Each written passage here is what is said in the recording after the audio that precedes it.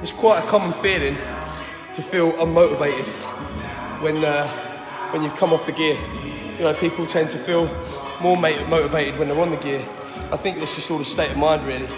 You know, you sort of lose motivation when you come off. But taking supplements is more important than ever when you're off the gear. You know, you've got to keep your body sustained. You've got to keep your body active and performing as good as it can do. You know, you've got to remember the days before you even took gear. If you ever did bodybuilding right, you know, you should have been training it to your full potential for years, way before you even touch gear.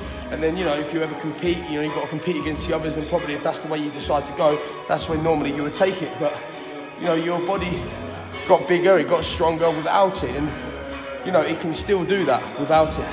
You know, I'm off now, I've just got over a bit of a cold, got a bit of a chest infection, and like I told you before, I've got my muscle seized around a nerve in my neck in Canada, so I'm getting over that. But even I feel unmotivated. Still got to sort of force yourself to train as long as it's safe to do so, and get them supplements down you. You know, not necessarily mine, of course. You know, I've got all of mine to hand, so it's easy for me. I'll drink my kaal-el during my workout and throughout the day. Because maybe it's just again another mindset, another state of mind maybe.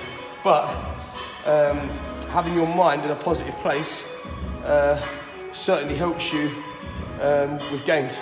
That's a fact. So whatever supplement brand it may be, as long as it's not one of the real fucking shit brands like MyProtein or fucking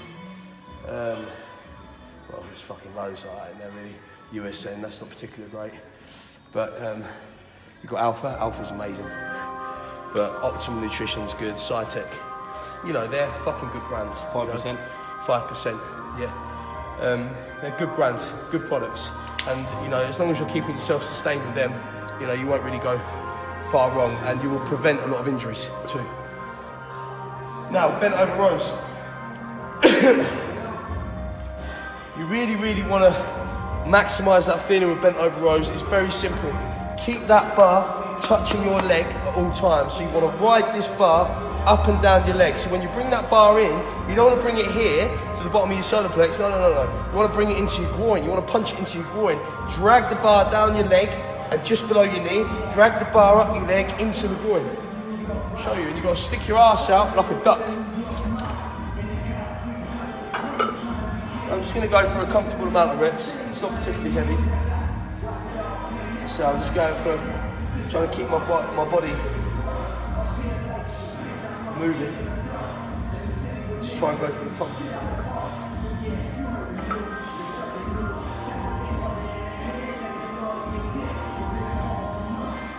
So chest out, bend over, to there. That's that point. Keep your body in that fixed position.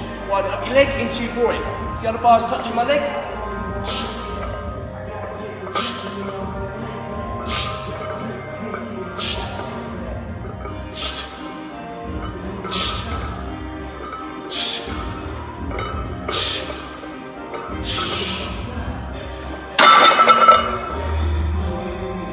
It's a nice, safe way of doing reps without any risk of putting your back. You've got to keep your legs bent and your arse out like a duck. Wow. That's it. I've tried it, baby.